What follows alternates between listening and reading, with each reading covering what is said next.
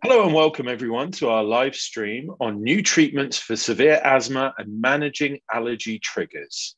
I'm Ed Bottomley with the Michigan Medicine Department of Communication, and today we're going to be talking about severe asthma, including how it is diagnosed and managed, and also how allergies may play into asthma. Today's panelists include Dr. Njira Lugogo, Associate Professor in the Division of Pulmonary and Critical Care Medicine and Director of the Asthma Program. We also have Dr. Anna Kovalszki, Clinical Associate Professor in the Division of Allergy and Immunology. And finally, we have Latasha Phelan Wright, who's here to talk about her experience as a patient with severe asthma. Now, before we start, just a few housekeeping items. You can submit questions at any time for our panel to answer during the Q&A portion of today's chat. Questions can be submitted by commenting on this video, but please note that your name or profile name will be visible to others participating. So if you prefer a more anonymous option, you can also send us a private message via the social media channel you're watching on. If you can't stay for the whole chat or want to share the recording with a friend, a video of the chat in its entirety will be available on our Michigan Medicine YouTube channel as well. So let's kick things off with a couple of questions actually for you, Latasha. If you could share your story with us, how did you find out you had severe asthma? Hi, my name is Latasha. I found out I had severe asthma in the year of 2004. In 2004, I was diagnosed with allergies, quite severe allergies. And when I went to my regular PCP doctor, they told me I had an allergy infection. So they gave me sprays for my nose, and they told me I had an upper respiratory infection. They gave me medication for that. I wasn't getting any better. They were trying to take care of me. Then they referred me to a pulmonologist. I went to the pulmonologist. I was wheezing. They started me on breathing treatments right there in the office. They started me on steroids also. As time progressed, I still wasn't getting any better. And so throughout the years, I was continue on different steroids, different asthma medications, prednisones, until I was able to get to Dr. Lugogo, which was really great because the pulmonologist that I was seeing could no longer handle my case. It was just too confusing for them. I had been in the hospital. I've been in ICU within the last 2 years, 7 times. I've been BiPAP'd. I've been on so many different asthma medications. If you name it, they've tried it. Once I got in touch with Dr. Lugogo, she took force right on my case. She knew exactly how to handle it. She started me on biologics. She also got me on a regimen to get my asthma under control, which was really, really great because asthma is very, very tricky. Sometimes you feel that you can handle it yourself. You would say, okay, I'll use my inhaler, I'll use my nebulizer. And you would think it's controlled when it's really not controlled. Thank you. Thank you for that, Latasha. I see you nodding there, Dr. Lugogo in the background. Latasha, what would you describe your journey as being like from the start right to where you are now? I would say my journey has been truly, truly stressful. It's not been a good journey at all. Now it's much better. I see the light at the end of the tunnel because from the beginning, like I say, I've been in ICU. I've been hospitalized so many times. Doctors have always wanted to intubate me. Instead of intubate, I always refuse. I've been BiPAP. I've been to the emergency room so many times. And when I go to the hospital, a lot of times you have to be your own advocate. But sometimes your asthma is so inflamed and you're having a hard time talking, and you'll go into the ER room and sometimes they'll think that you look fine and they'll go by looks, not knowing your condition. And so once they listen to you, they'll say, oh, I don't hear any airflow, and get right on it at that point. But sometimes on our own, we think that we have more time than we have, and we really don't. A lot of times I've driven myself to the hospital and they're telling me, don't ever do that. You need to call 911. When they check your oxygen level, it's like you needed immediate care.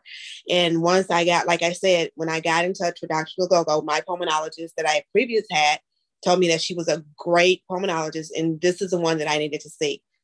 I have not been in ICU since I've seen Dr. Lugogo, since she's been managing my care. Thank you. I think that's really a fantastic background. I think all the information in there was so valuable. You know, I saw our doctors nodding almost at every sentence that you were saying there. So thank you for sharing that. And I think that's really the perfect way to kick this off.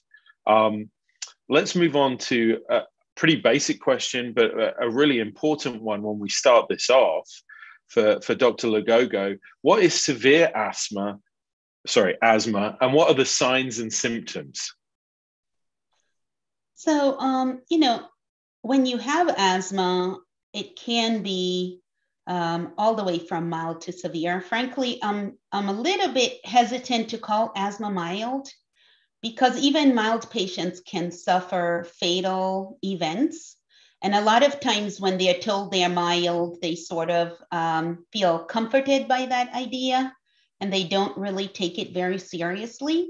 So we really need to think of asthma as a condition that's either very active or not very active at different times. On the severe end of the spectrum, the patients have a lot of symptoms. They have daily symptoms. They're waking up at night. They're short of breath. They're coughing. They're wheezing. They're requiring a lot of medications to keep their asthma in control, or they're uncontrolled despite being on a lot of medications. And so, the most severe presentations of asthma really have very dominant symptoms.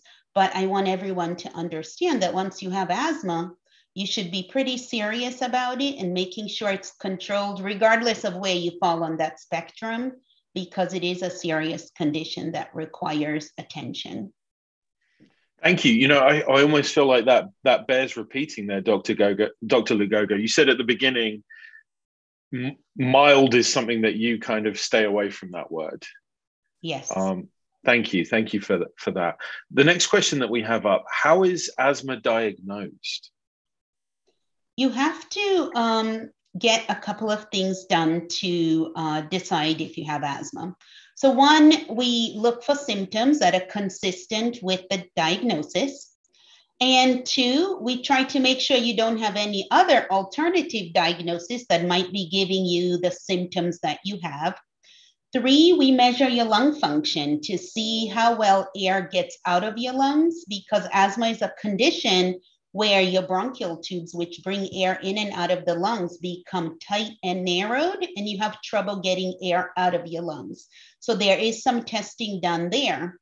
And more recently, we've really become a little smarter about how we think of asthma, because we now know that not all asthma is created equally. It's not the same in each presentation. So now we do something called phenotyping. We want to know, do you have allergies driving your asthma? In which case I would collaborate with Dr. Kovalszki on figuring out how to control your allergies. Or do you have eosinophils that are driving your asthma? That's a type of white blood cell that can make asthma worse. Or do you have a high nitric oxide level, which is a test we can do in the clinic. You just blow into a little machine and it measures inflammation in the lungs. Knowing your type of asthma is critical, because if we are going to use biologic drugs to treat you, we need to understand what's driving a particular patient's asthma. So it's a composite of all of those things together that helps us to confirm the diagnosis in an individual patient. My next question for you, Dr. Lugogo: how dangerous is severe asthma? Can you die from severe asthma? Unfortunately, you can die of any kind of asthma. And in fact, if you look at people who passed away from asthma or who presented to the hospital with what we call near fatal asthma, meaning they ended up in ICU on life support because of asthma, but they survived. If you look at that kind of a patient and you look back 3 months, there are about 30% of those patients had no symptoms 3 months before this event occurred. And so there is a risk of dying from asthma, regardless of whether it's mild or severe. In fact, I think the severe patients are a little bit more aware of their disease. They're more connected. They are being seen more regularly. And so they're plugged into care a little bit more, which reduces their risk of having these severe events and dying of asthma. But asthma is a disease, unfortunately, in the state of Michigan, that leads to the death of between 100 and 120 people per year. So it is a serious condition that we need to pay close attention to. Thank you so much. Dr. Kovalszki, Latasha mentioned being told she had allergies at first. What role do allergists have in the treatment of asthma? So a lot of patients who have asthma have underlying what's called type 2 inflammation. Type 2 inflammation is considered allergic inflammation. So asthma often doesn't exist on its own. It exists with allergic rhinitis, which is the typical seasonal allergy symptoms that people get, or around pets. It exists with eczema, which affects the skin. It can exist with food allergies also. And so in what Dr. Lugogo mentioned about the biologic agents, it's really important to get a sense of what type of asthma a person has, because what they're going to get better with is dependent on what they actually have underlying it. So in children, for example, children who have nasal allergies have a higher risk of developing asthma. And if they are exposed to things that they're allergic to on a regular basis, such as pets or cockroach in the home, or rodents or dust mites, anything that has a potential, or mold that has potential allergy driving capability, they will develop asthma more often if they have that underlying process.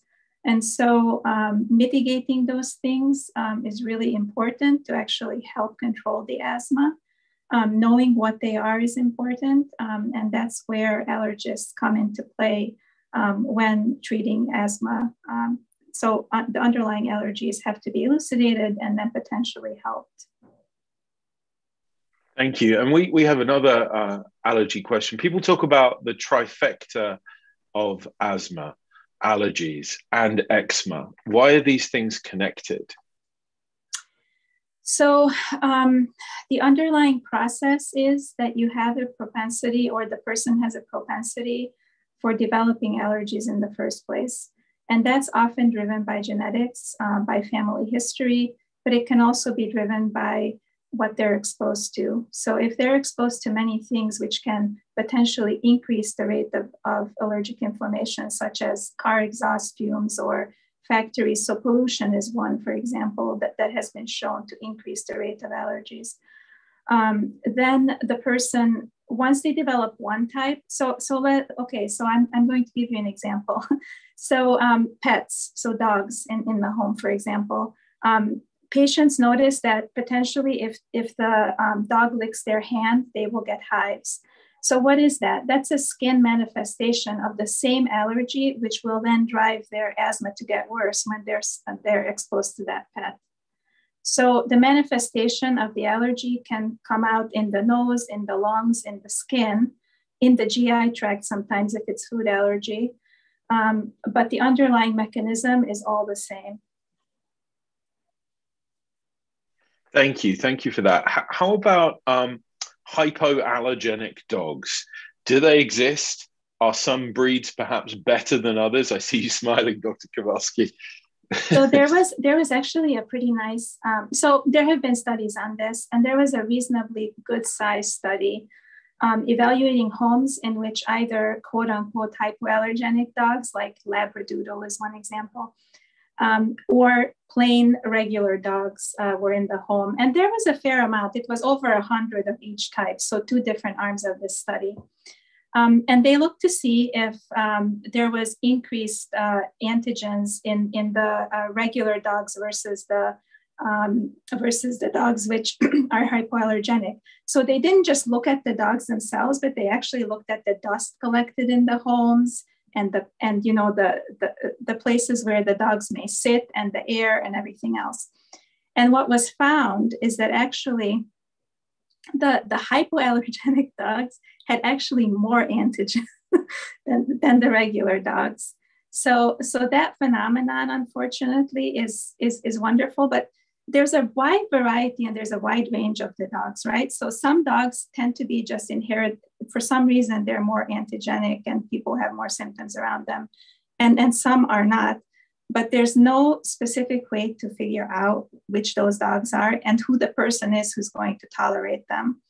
So when people tell me I really want to get a dog and I'm super allergic to dogs, I tell them not to. And if they still really want to do that, the best thing to do is to expose yourself and expose yourself over time. And especially if you have asthma. So visit that pet, put your face in it like over and over, because the way that these pets drive asthma is not immediate. So if you go into a home and then you come out quickly, you may get nothing. But if you're at the home, you start to feel allergies, you leave. That exposure will then, what it's called the delayed response. So I don't know, 6-8 hours later, you're going to start to feel worse with your asthma.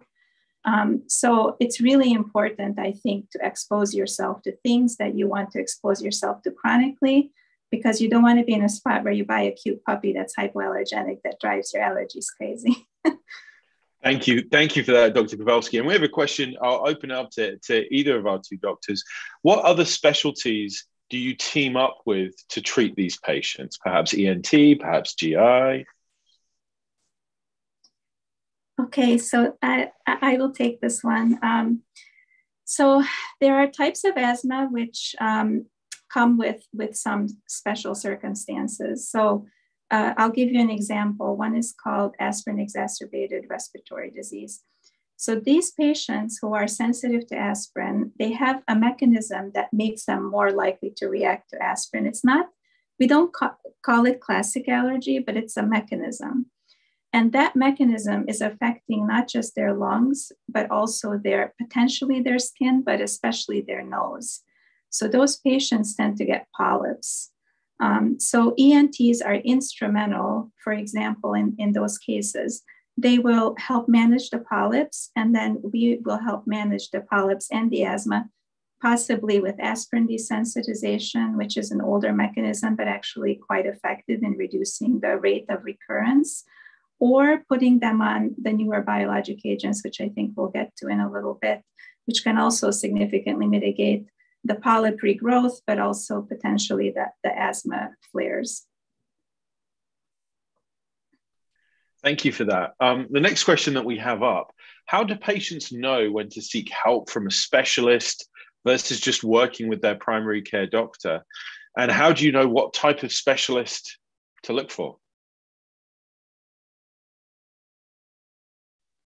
I think that you have to understand whether your asthma is uncontrolled or not. So if you're having symptoms more than twice a week that require you to use albuterol, you're waking up more than twice a night, or you are having symptoms that require you to fill more than 2 of those rescue inhalers a year, then your asthma is likely uncontrolled, and you really need to be you need to really seek some care from a provider. Now, who that provider should be, if you have a really good primary care provider, you should have a conversation with them. You should say, my asthma is very uncontrolled. What is the solution that we can come up with together? And you could also ask them at that point, should you go ahead and have a referral? If you're highly allergic, probably allergy is more appropriate if they're going to be managing the allergies and the asthma. But pulmonary physicians also manage asthma, and we work pretty closely with allergies. So if you end up seeing a pulmonologist first, then you can get referred after that. And I'll let Latasha comment because she's had to navigate the system. So I'm curious to know what her answer is to this particular question too. Okay, perfect. You're absolutely right. I have seen an allergist specialist, and the allergist started me on allergy injections. I did those for about 6 months, which did help. I was always congested. My nose, I was blowing constantly. My eyes was running. I did allergy testing, and so they did find out that I did have a lot of like dust, pollen, things that I was allergic to, grass. And so I do see both. I'm on Singulair, a different Zyrtec, a few different allergy medications. And so they did work hand in hand because I've had allergies for a long time. And then also to piggyback Before allergies, I had eczema because my skin was really dry, felly, and scaly, and I was on eczema medicine. And after eczema, I had allergies. And then after allergies, I had asthma. So I also see an allergist, and they help a lot. I see a pulmonologist, and then Dr. Lugogo referred me to ENT. And all three of them working together has really, really been a great help with my care. Thank you so much for that perspective, Latasha. The next questions, we're going to be focusing a little bit more on allergies, related specialties, treatments. Let's kick off with this question here. What are the treatments for asthma and what are biologics? Okay. I think I would like Njira also to join in on this, but I'll start it. So for allergies, the mainstay, so when we talk about allergies, I'm mostly talking about seasonal and perennial allergies that we get in our eyes and nose. It's called allergic rhinoconjunctivitis. So for those types of allergies, there's actually quite effective treatments. The first line is usually what's called a nasal steroid, so something that you put into your nose that's steroid-based. You spray it once or twice a day, depending on your dose. That will decrease the local inflammation that allergies cause. It may also prevent you from getting sinus infections or feeling like you might have sinusitis. And it may also help if you have a component of the nasal stuff bothering your ears. So sometimes there's a backlog of pressure into the ears when you have severe allergies. So nasal steroids are pretty one of the mainstays of therapy.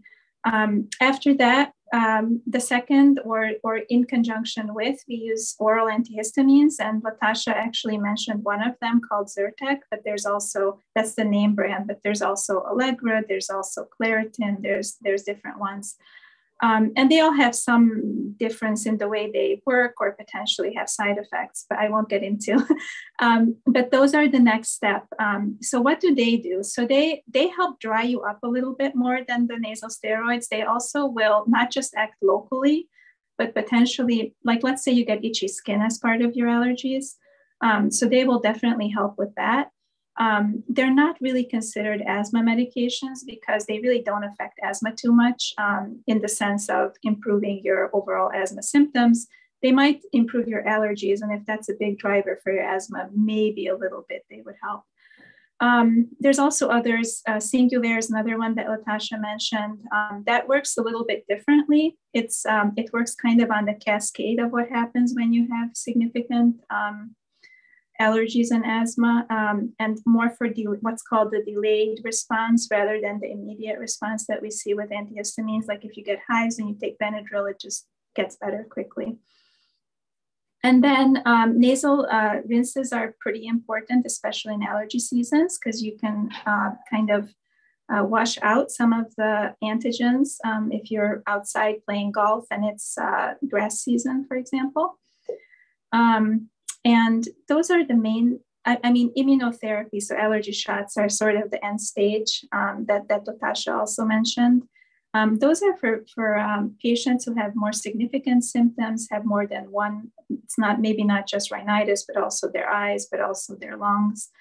And those are a big commitment, and those are usually done with an allergist. There's both injectable forms, which will provide coverage for many different allergies, or there's oral forms, which are typically for one allergy. So if you have a predominant type of allergy, but these are all things that with an allergist you can potentially consider. I want to mention one thing about allergy immunotherapy and asthma, and that is that if the asthma is if it's not well controlled, or it's kind of in that severe category where it's not managed yet well, we do not like to start patients on them because they kind of rev your immune system up towards the allergen a little bit, especially at the buildup phase or the beginning. And they can actually contribute to worsening asthma at the start. So we only do that when your asthma is very well managed for the allergy immunotherapy. I'm going to have Njira do the asthma medications. Thank you, Anna. So The mainstay of asthma treatment is inhaled steroids. And it comes in an inhaler. You have to be sure you know what you're doing with your inhalers, because it turns out if you don't use it properly, it's going to go to the back of your throat and you'll swallow most of it and get very little in your lungs, which kind of, makes it ineffective. So you want to really know that you have a high level of confidence that you know how you're using your medications. So we normally start with steroids to deal with inflammation, but asthma is a condition where you have inflammation and you also have constriction or tightening of those bronchial tubes, in which case you need medications we call bronchodilators. Those open up your bronchial tubes. And they are short-acting bronchodilators. Those are the ones patients have become very used to carrying around, and actually using those too much can be dangerous. We'll talk more about that if a question comes up to that regarding that issue. And then there are the long-acting ones that last about 12 hours. There's also another medication that prevents the bronchial tubes from squeezing down. And that's another class of medications. And more recently, we have what we call triple inhalers, which basically have your inhaled steroid, your long-acting bronchodilator, and the medication to prevent constriction, all in one inhaler. I want to say that it's a very, very exciting time to be an asthma doctor, because in the last 7 years, we have had, I believe, 5 new biologic drugs approved for asthma. So what's a biologic drug? A biologic drug, many of you actually, unfortunately, because of COVID, have probably heard of monoclonal antibodies now, which were being used to treat people that had COVID. So many of us have heard that term quite a bit. So a monoclonal antibody or a biologic is a drug where they create something in a lab. It's a medication that attaches to a particular protein that's causing inflammation. And so in the case of asthma, there are some that are meant to attach to a protein called IL-5 and get rid of eosinophils. And I had mentioned eosinophils can make asthma worse. So in people with eosinophilic asthma, you can use that drug. There's one that attaches to something called IL-4, and it reduces inflammation. It reduces both the allergic responses and makes eosinophils incapable of getting into lung tissue. And then there's a new one that just got approved in December of 2021 that goes higher up and blocks both allergic pathways and eosinophilic pathways, and also people who don't have that kind of asthma. This is a really new mechanism for people who don't have allergic or eosinophilic asthma, the asthma Dr. Kovalszki was referring to as type 2 asthma. And then lastly, our oldest biologic targets what we call IgE, which is very critical in allergic responses. And that medicine has been around for nearly 20 years, more than 20 years, and it's actually safe in pregnancy as well. So we do have a lot of good options for people who have already taken all the inhalers and they are just not well controlled, continuing to have flares, or requiring prednisone tablets every day to control their asthma. Thank you so much, both of you, for those answers. The next question that we have up: are steroids not a good long-term treatment for allergy and asthma patients? And if so, why?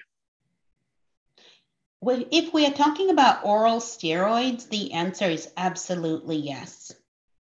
Oral steroids can accumulate. The effects of oral steroids can accumulate pretty quickly. And there was a study published in 2018 that actually really changed my thinking about oral steroids, because it turns out that if you take people who've never had steroids and have asthma and you follow them for 8 years, in this case, they looked in a database in the UK, they found that depending on how much steroid these patients then got over the years compared to those who didn't get steroids, people started to develop a lot of other medical conditions. And the threshold where you started to see that harm was pretty low, actually. It was equivalent to 1,000 milligrams of oral steroids, which is really only 4 short courses of prednisone in your entire lifetime over that 8-year period. And many of our patients are getting that in 1 year. And what happens to you is that you start to develop diabetes, obesity, heart disease, you can get strokes. and other cardiovascular problems. You can develop cataracts and other conditions that are lifelong conditions. And so you really want to avoid those oral steroids as much as you can. That being said, they are life-saving medications. So when you're very ill with asthma and you have an acute episode and you're in the hospital, emergency room, doctor's office, these drugs do work quite well, but you have to understand that they are risky if you use too much of it or if you use it too long. And I think I would like Latasha to comment on the oral steroids as well, give us a patient perspective on it, and also on the biologics, which, you know, she's had to take. So I'm sure people are curious, how does it feel as a patient to have to take biologics? What did that mean for you? And also the issue of oral steroids, which I know patients are very passionate about. Thank you. Yes, I have been on a lot of oral steroids, which is prednisone. It has a horrible taste, but I got used to taking it. Prednisone, I've noticed it did raise my blood sugar. And so whenever I'm on prednisone, I have to take metformin to counteract, to bring my blood sugar down. And so I'm often on both of those. And also, while I'm on steroids, I had to do a bone density test to make sure my bones was not getting brittle. And since I've been on quite a bit of steroids, I do a lot of bruising. Steroids, if I walk by something or hit my leg or my arm, my body bruise really easily with steroids. So that's one of the things that I don't like about steroids. But as far as the biologics that I'm on now, I tried one that was Nucala. We did that one for a while. We wasn't getting the results that we really wanted.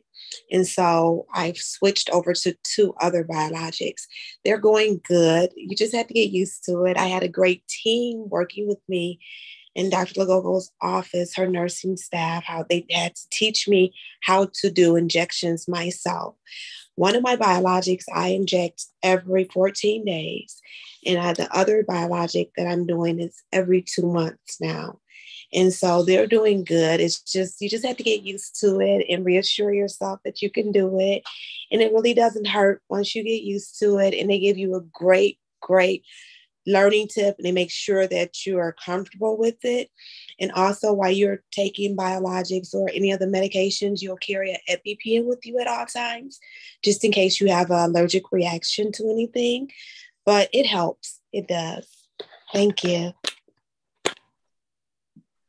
Thank you. It's so valuable to get your perspective, Latasha. It really is. And it's great that these medications help, but treatment costs can add up. How did you navigate insurance and payment for the medications and treatments for your asthma?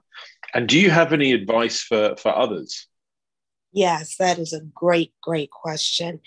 You have to be your own advocate, and you have to have a great team, because it's very, very expensive. And sometimes insurance fights you and they deny it, and you have to keep reappealing. And from the doctor's office, Dr. Lugogo office, like I said, their team was really good, because there was avenues out there that I didn't know about. Some of my biologics were like $4,000 and $3,000. And it's something that I needed to stay alive, and they were denying me. And so there's different prescription programs that they'll have Dr. Lugogo submitted, and they had me fill out, and they'll go by your income. And it was covered 100%. So I did not have to come out of pocket at all, which was a true blessing, because there was no way that I would ever be able to afford all the medication that I was on. Thank you. May I make a comment?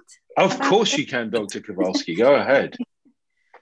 So I just wanted to comment on the use of 2 biologic agents at the same time. So Latasha has a very significant asthma history, as you've heard. And in those cases, I have some patients on 2 biologics, and so does Dr. Lugogo. I will say that that's not the majority of patients who are on biologics. So I don't want to give the impression that severe asthmatics need 2 different biologic agents, because they usually don't. Usually, if they have severe asthma and you can figure out a mechanism and you want to get them off of steroids, we start with 1. Now, how do we decide which one to start with? That's a very difficult question, because while we have a lot of different ways of thinking about it and measuring, we don't always know the right one. And so sometimes we will go with our gut instinct and pick one. And just like with Latasha, the Nucala didn't seem to help her, but the other ones did. And so the other big thing I would like patients to know about biologics is that one, it's typically one and not two, and they do help usually. But the second is that because we don't have a very clear mechanism of always picking the right one at the first, it's okay to try one and then take some time and then try another one. And it's okay to advocate for that. So sometimes what I've noticed is that probably in academic centers, we're a little bit more used to this, but advocate for that even if you're not in an academic center and say, could we try a different one if you don't feel like the first one worked? Thank you. I think that's an important thing to mention. Let's move on to our next mini topic, which is flare-ups. How do you know when you need to get to the hospital when your asthma flares up? People tend to wait too long or drive themselves. Latasha, I know you mentioned that earlier on. Should people treat it like a heart attack and advocate to be a priority in the ER, for example? I see you nodding there, Dr. Lugogo. Yeah, this is my passion topic. I think we've done a disservice to people by normalizing asthma attacks. We've made it feel like, well, this is just how it is. You should accept it. This is your life. You're going to have an attack. And that's what Latasha was describing. You know, you say, I'll just take a nebulizer. I'll go take a warm shower. The air is going to help me breathe better. And in so doing, sometimes you miss the severity of it.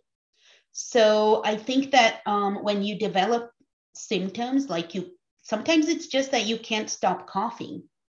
Sometimes you feel very tight. You feel like you can't get air in, or you're wheezing very loudly. Anytime you're in distress and you've used the tools your doctor has given you, like an inhaler or a nebulizer machine, and you're not getting better, you should err on the side of caution. And we need to start thinking about asthma attacks the way we think about a heart attack, like you mentioned. You know, nobody would tell somebody, if you start having chest pain going down your arm and you think you have a heart attack, go lie down for 35 minutes and then take a hot shower. Don't worry about it. It's not a big deal.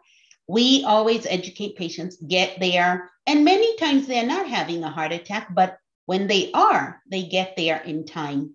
And if we are to really completely eliminate deaths related to asthma, which is always the goal, we need to start allowing people to go in and get care. There may be times you get there and they tell you you're okay, and maybe you are okay, and there may be times that you're not okay. Now, the people who really get a little bit in trouble are those who go to the ER or urgent care or other emergent places to get care, and they aren't wheezing, because a lot of people think you have to wheeze to have asthma. And I think Latasha was describing that a quiet chest in somebody with asthma is actually probably more concerning than a wheezing chest, because when you're wheezing, you're still moving some air to make that sound.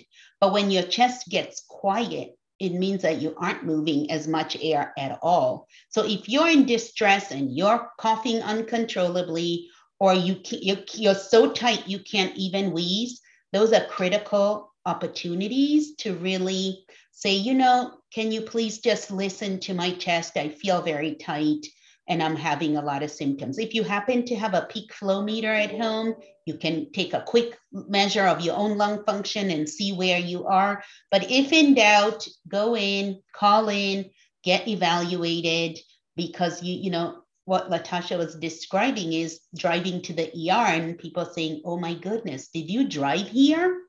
Because it's pretty scary when you show up and you're in distress and yet you were driving a car 5 minutes before you showed up. So I think people should start taking it much more seriously, for sure. No, and I think that's really fantastic of you, Dr. Lugogo. You know, I've done live streams with stroke specialists, with heart specialists, and they all say, you know, if in doubt, come in. So I think it's really important, this point that you're making. And I'd love, Latasha, I'd love your perspective on this too. What would you tell someone having a flare-up? What should they do when perhaps to go to the hospital and perhaps not to end up in the ICU? I'd love to hear your perspective too. If I can help anyone, I would tell them, please don't try the things that I've tried. I would feel myself not feeling 100%, and I would take my peak flow, like Dr. Lugogo said, at home. I can measure and see how much air I'm getting. And so I will say, okay, I can manage it. So I have a nebulizer. I'll up my dual nibs. I'll take them like every 4 hours. And then I'll say, okay, I'll take a hot shower, or I'll go outside for air. And none of those things are helping at all. And they're not even good to try and do yourself.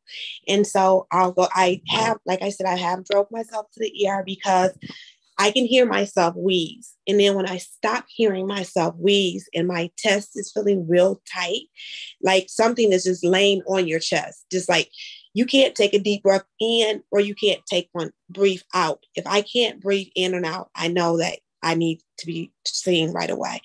And when I get to the ER, and they'll now they know my case, they see me come in, they're great. They'll have my paperwork. They take me right in. They'll listen to me right away. I don't have to sit in the waiting room. I don't have to wait in the back. They'll listen to me and start working on me right then. When I get there, I'm on continue nibs and I'm on BiPAP. They'll continue to do treatments until I can open up, until they can hear air. They have to be able to hear airflow before they can even admit me, or before they put me in a room. They have to hear airflow. And so my thing is, I will stress to anyone that has asthma, please do not try to self-medicate yourself. Don't try to work on it at home. If you're in distress, you're not able to talk, you're not able to complete a full sentence, you're not able to take a deep breath in or out, you're in trouble. Thank you so much for that, Latasha. That's very powerful, and I'm sure very helpful to people on this too. The next question that we have with regards to flare-up, can asthma be cured? That's a tricky one. You know, I would say that in general, we can't cure asthma. Although there are circumstances for which when people get asthma in childhood, they can, quote, outgrow their asthma. So there are people who have asthma in childhood, and then as they mature into young adulthood, they have complete resolution or remission of their asthma. We still don't call it a cure, because even in some of those people, decades later, it may just start back up all of a sudden. And so I don't feel like we have any good tools to cure asthma. We are getting a lot smarter about the mechanisms that drive asthma. And in the future, we may be able to give medications or alter the immune system in a way that makes it stop responding the way it's responding. And I guess the closest thing I could imagine to accomplishing that is perhaps in a very allergic person who gets shots and over time becomes tolerant to the things that are driving their asthma. That may be really the only situation where you can adjust how your immune system is responding and have a chance to get at it. But I think that you can achieve remission of asthma. I'm not so sure that we can cure asthma, but we certainly, that's an aspirational dream to cure asthma. And we have an opportunity in young children to prevent asthma. So there is something called the Atopic March, which I'll let Dr. Kovalszki talk about, where you can pick out people who are marching in the direction of developing asthma. And maybe if you shut down those abnormal immune responses early, you might prevent those people from developing asthma. And then you won't have to worry about curing it because they won't ever start at the beginning. So these are the goals we want to aspire to. And that's why we constantly are researching new treatments and new approaches. But I'm going to let Dr. Kovalszki comment on this as well. Yes, thank you very much. in children who have allergies, there have been multiple studies and retrospective reviews that if they start immunotherapy for their allergies before they develop asthma, it often prevents them from developing asthma in the first place. So this is especially true for the perennial allergens, so things that are in the home all the time. So dust mite, cockroach, mold, and pets. But it can also be, there could be a component of seasonal as well. And so the typical age where most people feel comfortable starting a child on immunotherapy is around 5 or above. So when the children are very young, they can't voice things after their injections often. So they can't say, oh, I feel really strange, or I'm not feeling well. You need to be able to do that because immunotherapy can cause allergic reactions itself. And so typically we start at 5 or above. And so the subcutaneous immunotherapy we can do, but there are some of the pill forms also are down to the age of 5, which are grass and ragweed. For dust mite, we don't have that yet. So it's 18 and up. But by doing this, it actually prevents the asthma from developing in the first place, and it's incredibly powerful for that reason. The same thing about allergy in general. So if you are able, the reason that immunotherapy has been around for over 100 years is that it's the only thing that will reliably, potentially cure you of something that's in the allergy realm. Meaning if you are on it long enough and you have a good response to it, it's possible that once you stop the immunotherapy, and we do that typically for 3 to 5 years, your allergies may never come back. The other thing that immunotherapy does in children, besides limiting the asthma development, is limiting other allergy development. So let's say you're on dust mite immunotherapy, you may never get to a point where you start becoming allergic to trees and grasses and other things, which may have occurred if you weren't on allergy immunotherapy. So I guess that's a good plug for us, huh? There's a lot of things that you have to think about when you're doing immunotherapy, and you have to be under the care of a person, and you, an allergist who's board certified, and you have to be in the office for half an hour after injections, because yes, anaphylaxis occurs from immunotherapy. But despite all of that, it's a really powerful tool. Thank you so much for that, Dr. Kovalszki. Let's move on to triggers. Let's touch on a few more triggers for asthma. This question here, what impact does the flu, a cold, or especially relevant now, COVID, have on an asthma patient?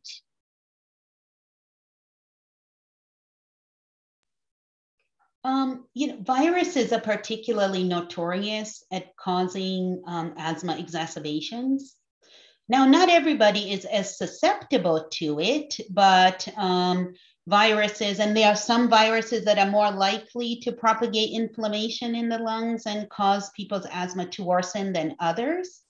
One interesting fact about COVID is that, in fact, it doesn't seem to cause the asthma to flare per se. It seems to be a disease of mostly the lung tissue itself, where people get pneumonia in the most severe cases. The data on whether people with asthma have worse outcomes with COVID is a little bit murky. What we know, though, is that people with this kind of type 2 asthma may actually have better outcomes if they get exposed to COVID, similarly to individuals who don't have lung disease than those who don't have this kind of type 2 inflammation. The jury, I guess, is still out on whether asthma increases your risk, but it certainly is listed as a factor that increases your risk of having more poor outcomes with COVID. And it is one of the things that they list in the CDC when they're recommending that you should get vaccinated for COVID. It also is one of the factors that's taken into consideration to make you a candidate for antiviral treatments for COVID, which are now available, but you need to be diagnosed and treated within 5 days. So if you're suspicious you have COVID, you need to get tested pretty quickly. Now, I know Latasha had some very salient comments about this very specific issue and the impact of viruses, colds, and flu on her asthma. I think it is pretty important to know that you can get in trouble when you get viral illnesses. And so you really need to pay attention to it, particularly when it, quote, goes down into your chest. So if it's all sinus drainage and congestion, that's different. But if you start feeling respiratory symptoms, you really should pay it attention. I'll let her comment as well. Thank you. Last Wednesday, I was feeling like I was coming down with a cold. And so I was like, you know what? I'm not breathing my best. I'll go ahead and get checked. So I went to the ER and they wasn't hearing a lot of airflow. I was checked. They swabbed me for the flu and COVID. And the influenza flu A came back positive. And so that's exactly what went and put me in distress because of the flu. And so I've noticed with myself, I have to know my body.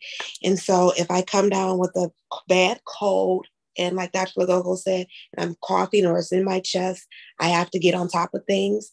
And when you were saying triggers, you have to know certain triggers. A cold is my trigger for asthma. I have to be careful so I don't get pneumonia with that. Also, another trigger is weather. Some people don't have that trigger, but it's one of my triggers. If it's too muggy or really hot, like 98 degrees and muggy, that's one of my triggers. If it's really, really cold outside, I have to make sure that I'm covered my nose and mouth. That's another trigger. I just have to learn my body and my asthma and how to control it because there's certain triggers.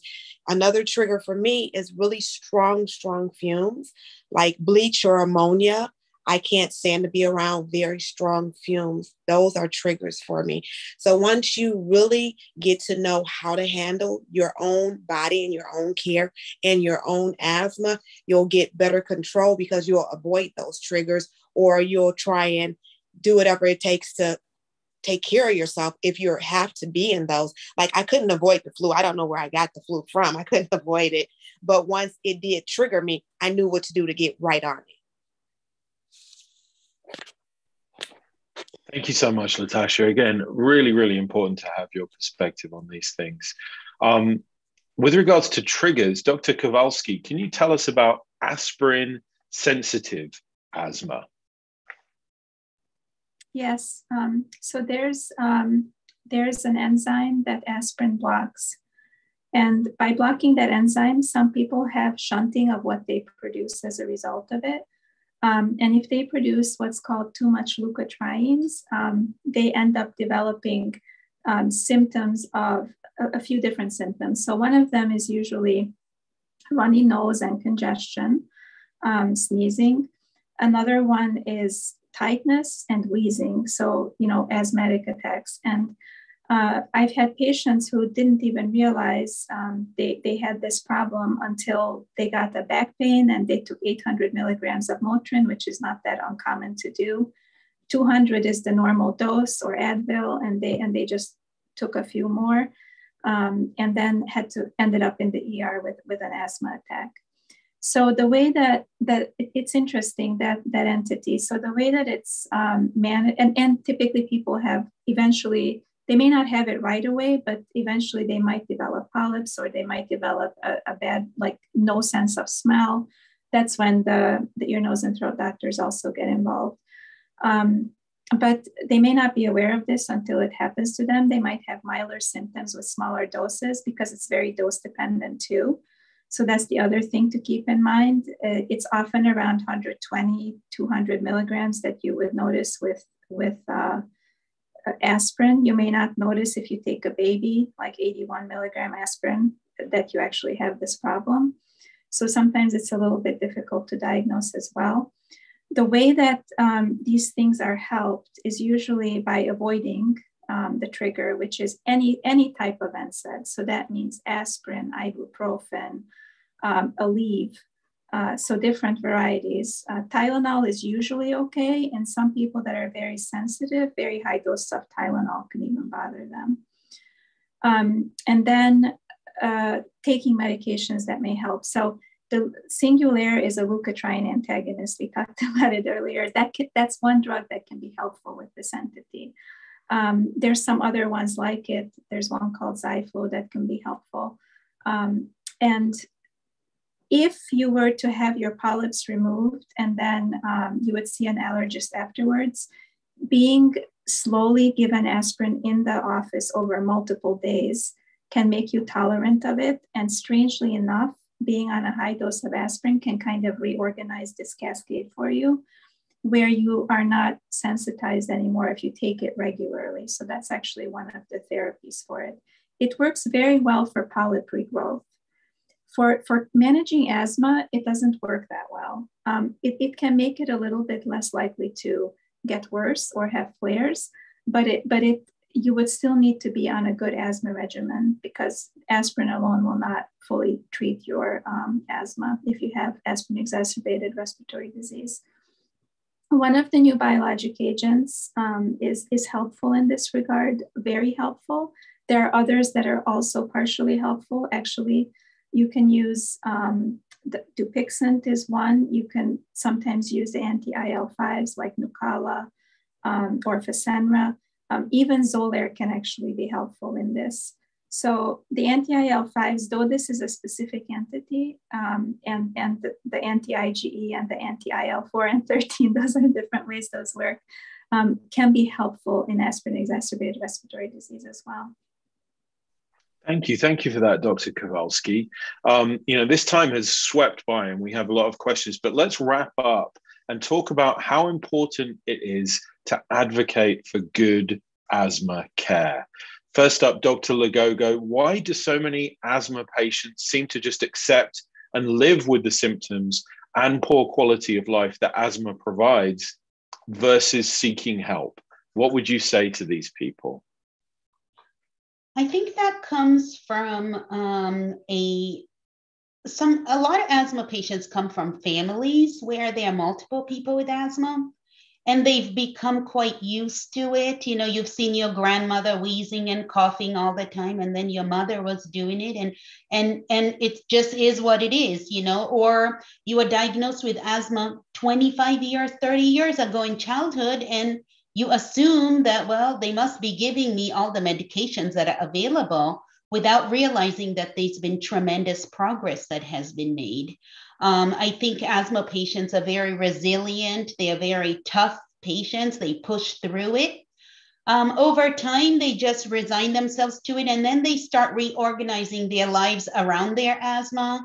Like, I'm not going to do any physical activities. I'm not going to visit anyone because of my breathing. And so what I want to tell my asthma patients is that you deserve better. You should demand better. As providers, we should work with you so that your asthma doesn't hold you back, that you can just completely do the things you want to do. And you should have an expectation that that is the way it should be, because we have really, really good tools now to help us accomplish that. And just like a diabetic, you wouldn't say, well, your sugar is 300, just live with it. It is what it is. I want my asthma patients to be similar to the diabetes patients who say, no, I'm not going to live with this the way it is. I don't want to get all these steroids that are going to hurt me. I want a solution. And if the person taking care of you says, well, I don't know what else to do, then ask them to refer you to somebody who might have some new options for you, because we are always learning, we are always doing new treatments, and you deserve better. And you know, I have a large number of people on biologics, and many of them have told stories of how they've been able to recover that quality of life and play with their grandchildren, or laugh at a joke without coughing. Can you imagine always being conscious of coughing, particularly during a pandemic? People are very terrified of coughing. You can reclaim all those little things you just completely take for granted.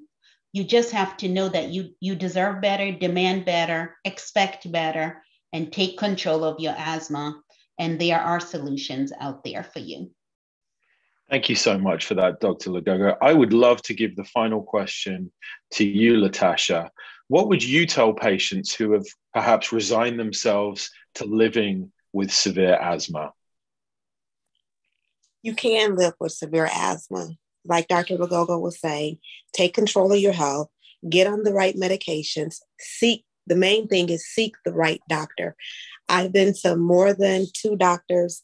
You have to make sure someone is there to advocate and fight with you. As long as you have a good team fighting with you, you can do it and you will make it. You will overcome it.